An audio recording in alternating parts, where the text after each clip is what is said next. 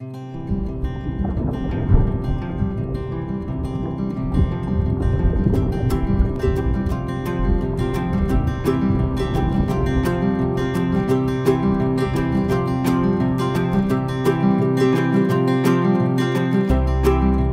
name is Chloe Anderson. I am a marine geochemist. So as a marine geochemist, I am really interested in understanding how elements, so anything from the periodic table, how they end up in the environment, how they tell us about how the environment works, especially in different ocean basins. I collect water samples, mud samples from various regions in the world's oceans, and we analyze them in laboratories for their chemistry. So we do a lot of dissolving rocks and seeing what they're made out of. So we are able to dissolve rock and other materials using really strong acids, or we're able to use high temperatures to melt them into glass. And then we're able to analyze those samples once they've been melted or dissolved for their chemistry.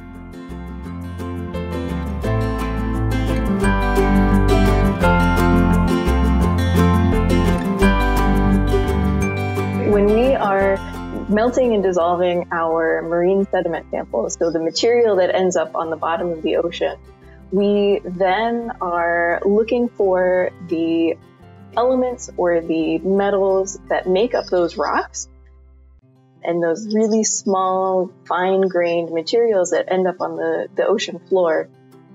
We're looking at what they're made out of. So how much aluminum do they have? How much iron do they have? And other elements. And then we're trying to figure out where these materials came from. We also have a lot of creatures that are living in the ocean and growing and using elements, using this chemistry in the water to create shells, to live and grow, and they also, eventually they die and they sink to the bottom of the ocean as well. And so we end up with stuff that we call organic matter. We can look at the organic matter, so all of the life that had lived and then eventually ended up on the bottom of the ocean and is preserved for a long term. But we can also look at the materials that come from the continents as well. That might tell us something about how the world was working in the past, maybe even telling us something about the climate.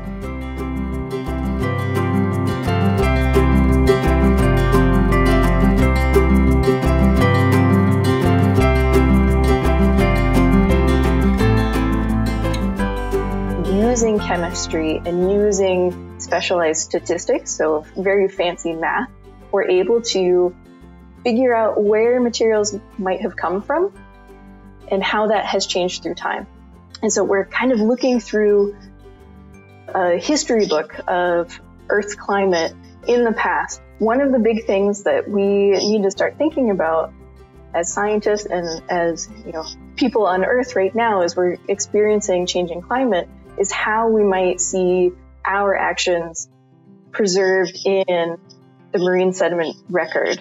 Presence of plastic, the pH of the oceans, so the acidity of the oceans, we would see that reflected in the shells of the creatures that are constructing their shells today, that are living and have to take their materials from somewhere to build their homes. We're able to see the temperatures as they're changing. So there are several different ways that we'll be able to see in the future how humans have affected the Earth system.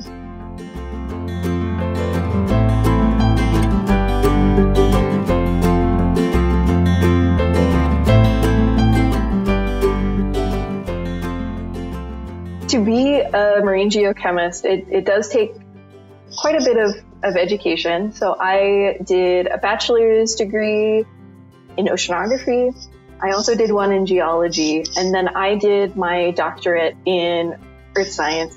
When I was a kid, I was like a lot of children. I wanted to do a lot of different things. But for me, the main thing that I wanted to be was a scientist.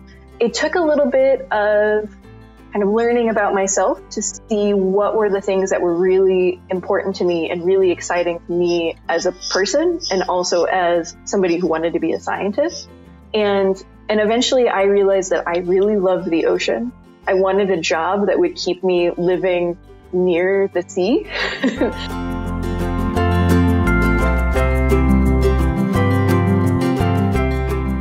Any of these kinds of large marine geochemistry and paleoceanographic research projects, we might have one cruise a year. It can be really difficult to spend months at sea. It takes quite a bit of support from friends and family to say, you're not going to see me for 40 days and I'll come back and be a basket case because I've been in one place for so long. So if you've managed the pandemic okay, you probably can do a career at sea as long as you don't get too seasick.